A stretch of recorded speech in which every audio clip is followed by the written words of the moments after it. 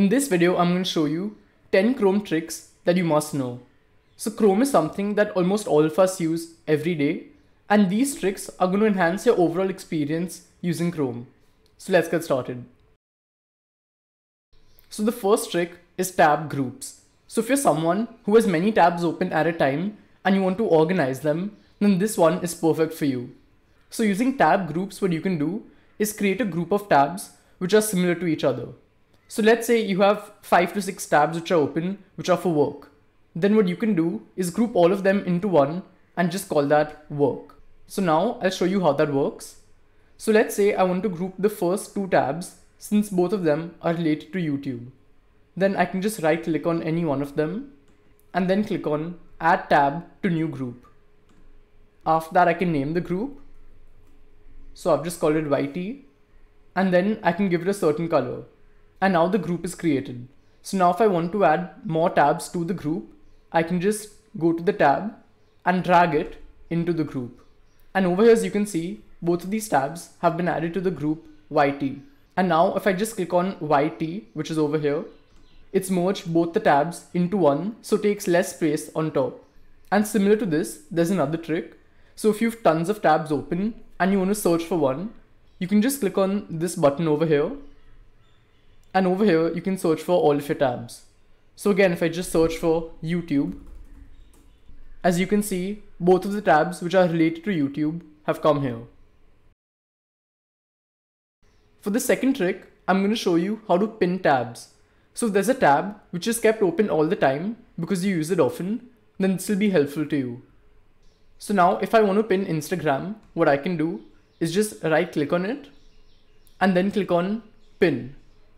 And now as you can see, it's moved completely to the left over here. So now every time I want to go to Instagram, I can just click on it over here, and this won't ever close, and it also takes less space on top. And now I'll show you how to mute a tab. So if you just right click on it, then you'll find an option called mute site. So if I play any video or reel or anything, I won't hear any sound. The next trick is one which I find very useful, and that's to get back tabs which you've shut. So if you've shut some tabs by mistake and you want to get them back, but you don't know which ones you'd shut, then this one is for you. So for now, I'll just shut these 2 tabs, Sky Sports and Wordle.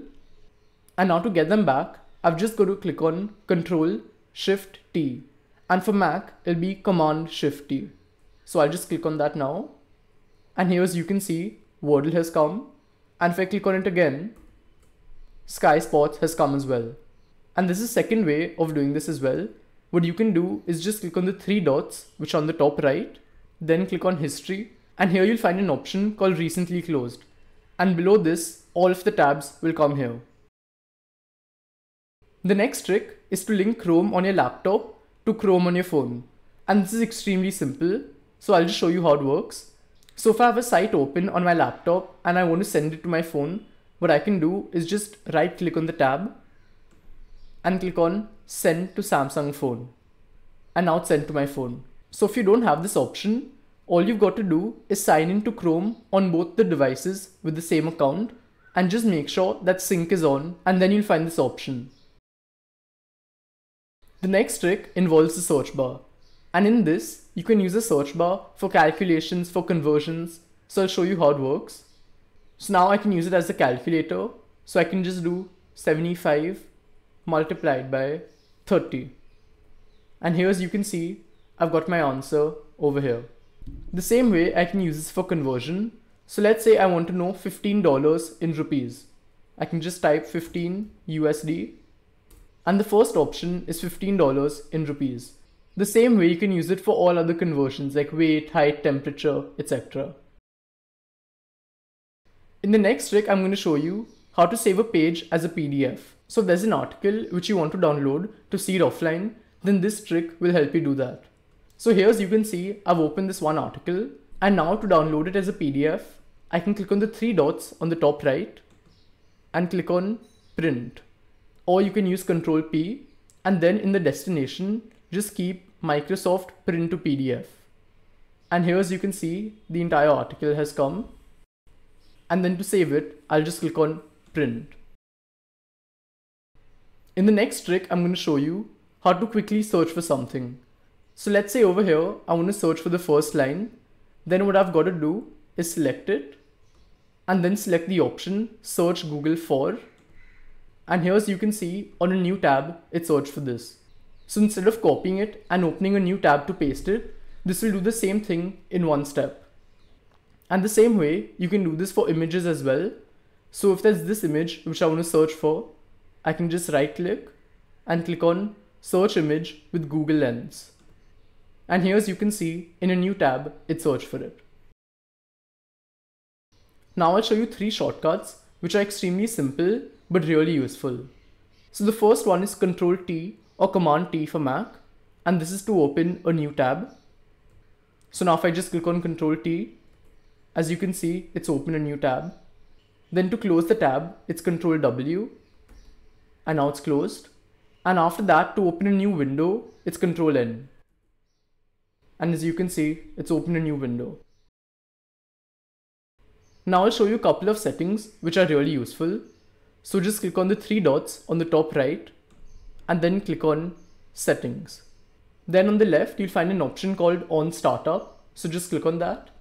And this setting is really useful. So over here, you can decide which tabs should be open when you open Chrome. So they have 3 options. The first one is open a new tab page. Second is continue where you left off. So this is the one which I keep on.